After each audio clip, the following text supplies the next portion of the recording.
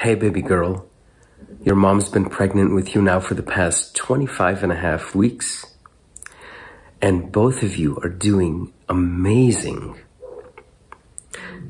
I would like to share with you what happened yesterday. The doctor ordered your mom to get a flu shot. So yesterday, we both went to the pharmacy and we both got our flu shots.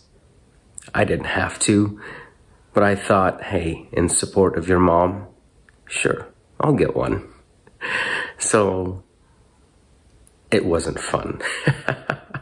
I actually forgot about it until right now, and ow, does it hurt? But that's okay. Anything for you and your mom.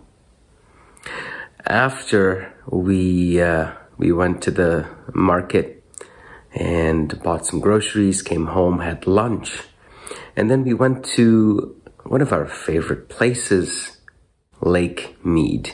It was a beautiful day. It was a Monday, and we had a 3-day weekend. Your mom was off that day as well.